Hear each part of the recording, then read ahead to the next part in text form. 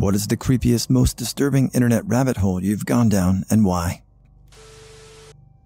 Blogs by people who are obsessed with losing limbs and or having them replaced with hooks, etc. Some went through with accidents where they mashed their hands beyond repair in order to achieve their goal. I bought my brother a taser from Amazon for his birthday one time. Looking at some of the questions, there was one asking if it hurt. The answer went something like, "It does not. I've tased myself in the neck 30 times. Very, very interested in this, I go to his Amazon profile, where you can see what else he has reviewed, and he reviewed a katana and stuff like that of similar nature. Still interested, so I type his name into Facebook and find a profile with a picture of him holding his katana. The first thing I notice is that he's from my city. Second thing is there are so many people posting to his Facebook saying he's the devil, and they can't believe what he's done, and they hope he rots and stuff like that.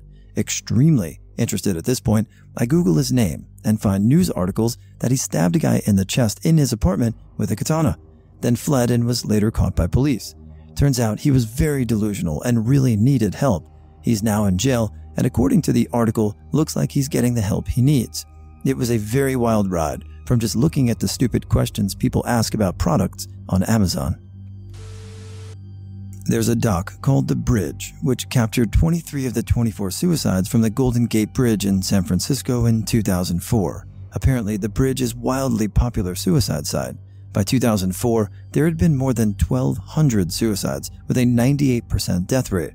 Anyway, it's really dark and sent me on a little research expedition of the suicides. Apparently, the 2% that survive say they instantly regretted jumping mid-air, and that starts to make you think about suicides and how much pain people are in to take that step. And yet, there is a shock of clarity once they've done the irreversible. Just reading about that desperation and sadness triggered so much in me. I really can't go down those rabbit holes anymore. Saudi Arabia's leading executioner, Mohammed Saad al-Bashi, he mostly decapitates people with a sword. I watched and read interviews with him. I wanted to know if that shit haunts him. No, it doesn't. He's already teaching his son to follow in his footsteps. His children also help him clean the blood off his sword. Then I started looking into what was considered capital offenses and other punishments used. Stoning is one. Certain crimes will get the beheaded body crucified.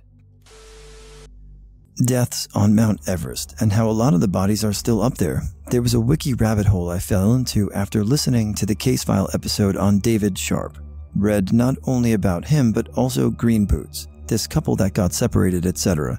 Due to the extremely cold temperatures, the bodies aren't that decomposed, so they still look recent enough. It's been years or decades. It's creepy and sad. Some bodies have been there so long, they're used as markers for climbers.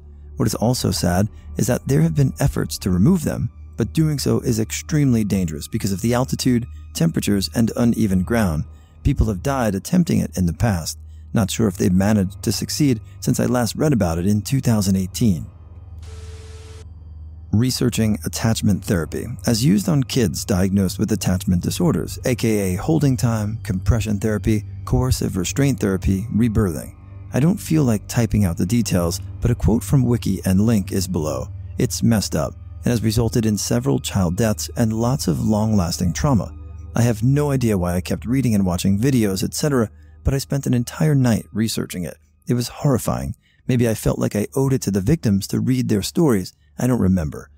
A certain feature of many of these therapies is the use of the psychological, physical, or aggressive means to provoke the child to catharsis, ventilation of rage, or other sorts of acute emotional discharge. To do this, a variety of coercive techniques are used, including scheduled holding, binding, rib cage stimulation, e.g. tickling, pinching, knuckling, and or licking.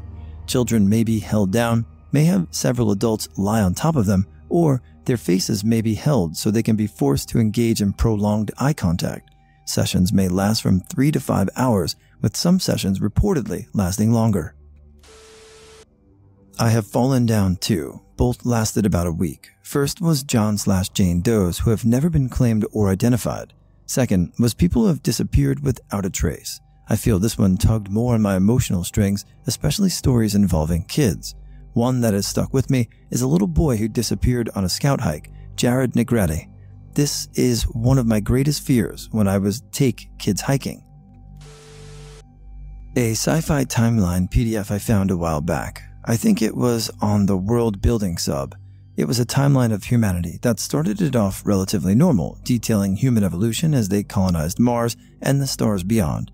It descended into body horror when they came into contact with an advanced race that, for some reason, I forgot gene-modded the majority of humans into non-sentient species and seeded them across the galaxy. It then went into great detail with each of these species separately and their climb back to sentience. It ended with one of the new humans that evolved back to sentience standing beside an original human skull. I haven't been able to find it since, but shit got dark. There's this guy on Facebook, I wish I could remember his name, but he married his sex doll and has photos together of them everywhere. At first I thought it was a troll account, but the more I looked, the creepier it got. The dates on the photos dated back years, and he showed off his doll's wardrobe and all the possessions he had of hers, and then there were multiple friend accounts of different sex dolls on his page that's completely public. But genuinely the weirdest part to me was that he lived on a farm in the middle of nowhere. Like, imagine if someone accidentally ended up there. Edit.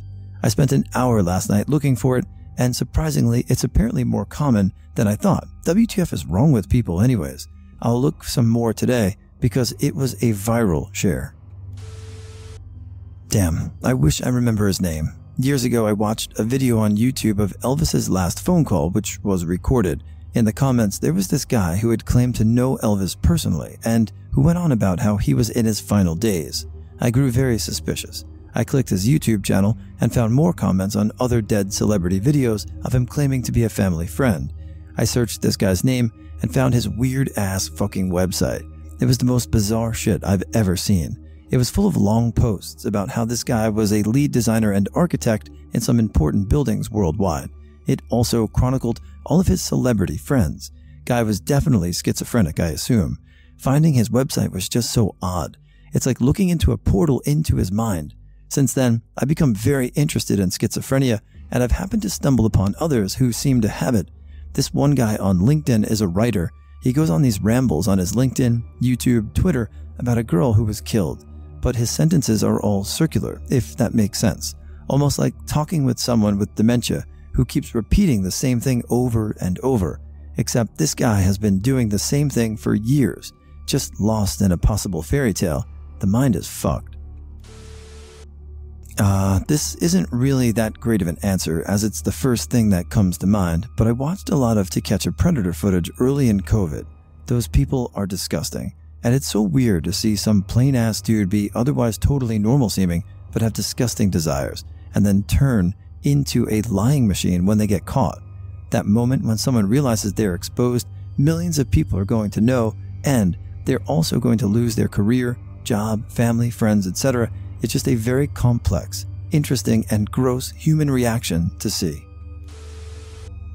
I was a lurker in a car forum for many years. This was probably 8 or so years ago. One time, someone posted a thread that linked to an insurance auto website that resold accident cars to reclaim money.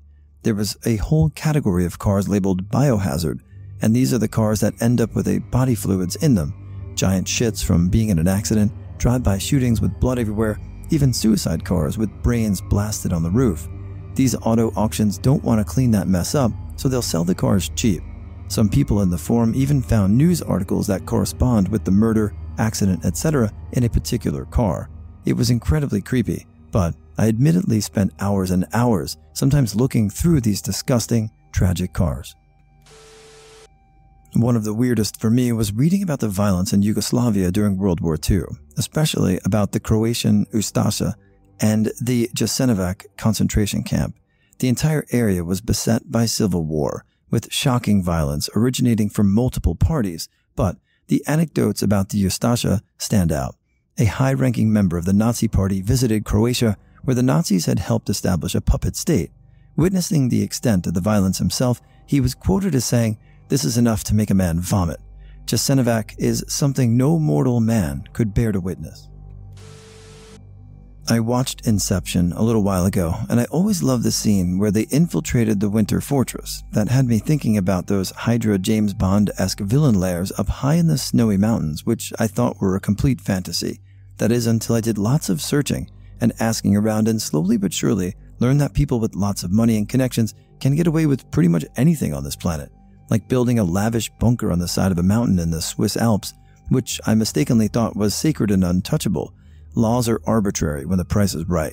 These lavish bunkers are so well hidden and impossible to find that 99.9% of people won't even know about their existence.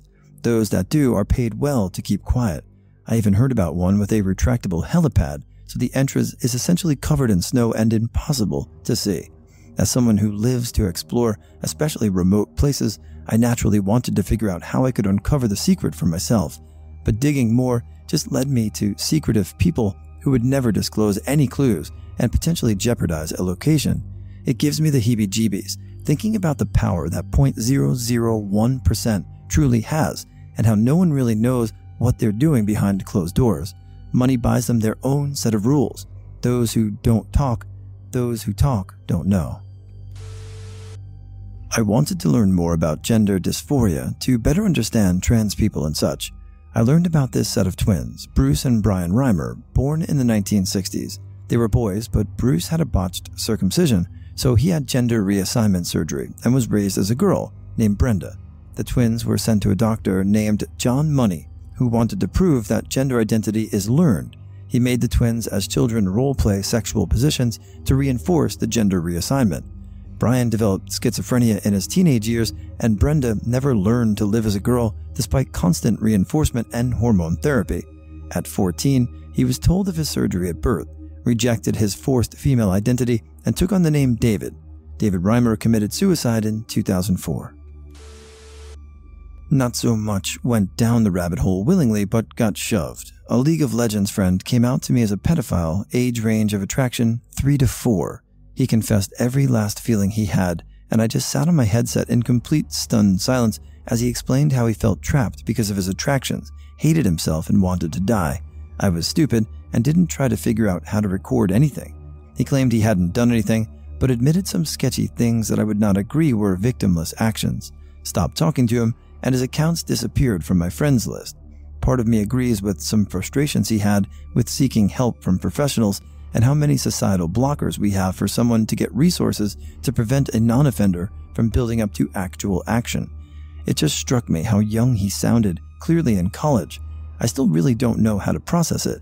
Revulsion and pity is all I can identify about how I feel about the conversation. I won't let myself give the token, I hope he got the help he needed, because I genuinely think there just aren't the resources out there for that sort of thing. So saying it would feel trite and lack meaning. I haven't played LOL since. The memories are just too real after all these years, especially when I realized he would always play the character Annie or Tristana, a child and a gnomish creature that looks like a child. Just, ugh. 10 years ago or so, I went through a phase of regularly reading through a martial arts forum, maybe Bullshido or similar, the kind where people investigated outed frauds or unsavory characters in martial arts. Well, one day I came across an old thread consisting of a video and hundreds of pages of comments. I can't remember the OP title, but the video looked like it was shot on an 80s or older camcorder and showed a karate dojo, into which an apparently homeless guy went one evening who seemed to have some mental issues, as he claimed to have learned Kung Fu from Jesus, IRC. At first, they seemed to humor him, but then I think he asked to spark the instructor, to which the instructor took offense. The sparring rapidly deteriorated into a beating, ended with the karate guy stomping on the head of the unconscious guy. Several students dragged the now lifeless-looking body through the dojo and out the back door. I was stunned and feared I just watched a real-life snuff movie at my desk on my lunch break at work. The hundreds of subsequent pages in the thread were a matter of class and amateur detective work, to the point, again, if I recall correctly, that the karate guy was identified and located, and even members of his family ended up posting in the thread. In the end, though, nothing ever came of it, as the victim was never identified and no body was ever found, so no charges pressed. It was 3 months ago, in the Ask Reddit thread, "What is something you regret knowing?" or something.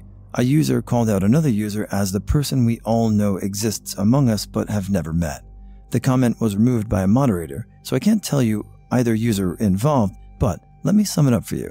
The user being called out is clearly a psychopath. Her entire post history is that They have a pseudo-sexual desire to vivisect and torture another person to death. She admits she has this desire, and it is a pretty obsessive desire based on their framing, and believe wholeheartedly that everyone has these desires and they are normal. They adamantly argue that the only reason people deny having those feelings is because of the social taboo of it, and that everyone around them is lying to save face, that they are the only person with the gall to admit it. They claim they will never act on it because the fear of getting caught is too great, but they seem to be their own inhibition.